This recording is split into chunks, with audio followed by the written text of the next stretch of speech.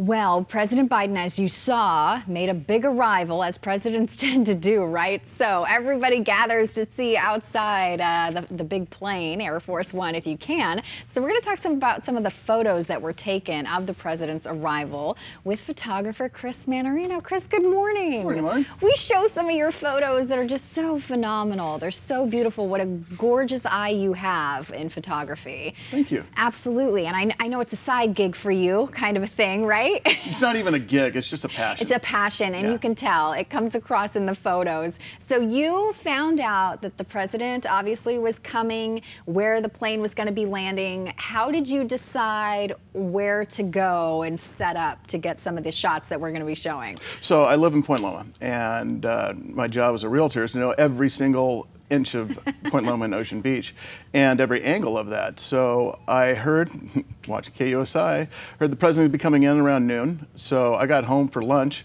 and raced out to Cabrillo National Monument and decided to set up there. I was going to set up in Fort Rosecrans, but just looking for different angles. Plus, I didn't know which runway the plane was going to be coming in. Right. So here's a photo that you took. We were showing one with the background of the Hotel Del. This obviously has the bridge there in that first photo we showed. Then, how do you decide what equipment to use? I mean, is this a really fancy long lens that I am going to know nothing about when you tell me what you use? You might know something, Paul might not. Okay.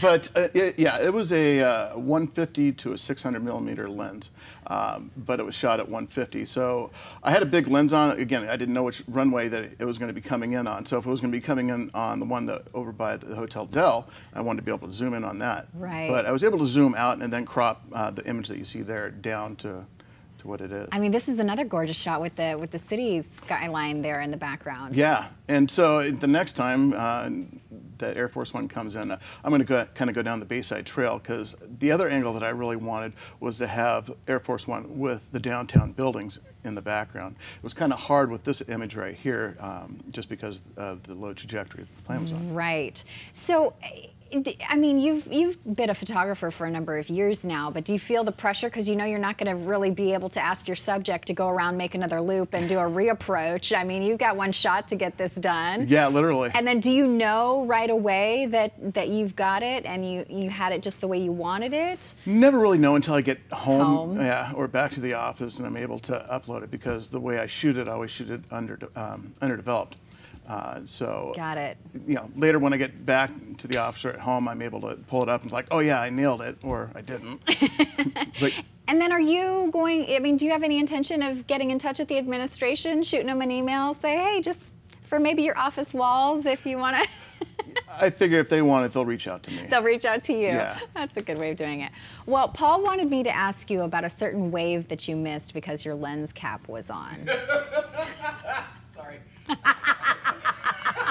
So, did Jim Grant tell you that? You told me. Oh. You're such a good sport, Yeah. Chris. It just goes to show It you happens. that even geniuses, you know, miss one every now and Oh, then. absolutely. Right? Yeah, I try and get it all, but it rarely does that happen. Well, I'm curious if you could give a message to other people who are just kind of dabbling in that photography world, want to learn more. How did you do it? So I got into it because I got tired of having photographers, or paying photographers, to take pictures of my listings. Yeah. And so it was more of a practical matter. And I just kind of bought a 3-lens kit, Googled or YouTubed on how to do indoor photography.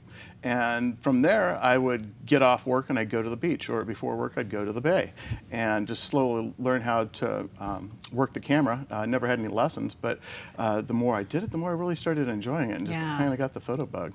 Well, you're so talented, and I know people can find you on Instagram, Chris Mannerino, and can check out a lot of the photos because you post them there. Yeah, that and Facebook. You know, this is not going to be a business for me. You know, pictures are available, but only by word of mouth. You're not going to see me at street fairs or farmers markets, or I don't want to ruin the passion by turning it into a business. Yeah.